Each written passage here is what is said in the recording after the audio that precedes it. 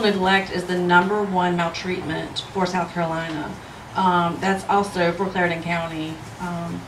And the most vulnerable age group for South Carolina when it comes to maltreatment are the children ages 0 to 5.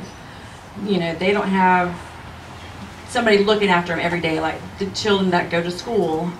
So the children 0 to 5 are our most vulnerable age group. With the intakes, this data is for March of this year. Clarendon County took in 18 reports of suspected abuse or neglect. Of those 18 reports, we sent 8 out to our community-based partner services. So the state of South Carolina took in total intakes for March of 2015, 3,652 intakes of suspected abuse and neglect. From those intakes, if we find that there is abuse or neglect, we investigate them. And from those investigations,